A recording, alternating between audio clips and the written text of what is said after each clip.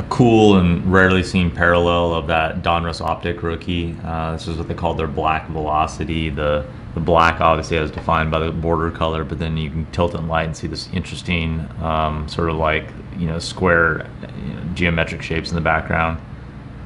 Beautifully conditioned, overall gem mint designation. Serial 3 of 39, so one of only 39 copies for the whole world to try to consume. And then you're just kind of waiting around for one of them to surface. This is one of these parallels that you just don't see very often for obvious reasons. So all told, everything is where it should be. Pretty cool throughout. We're delighted to have it.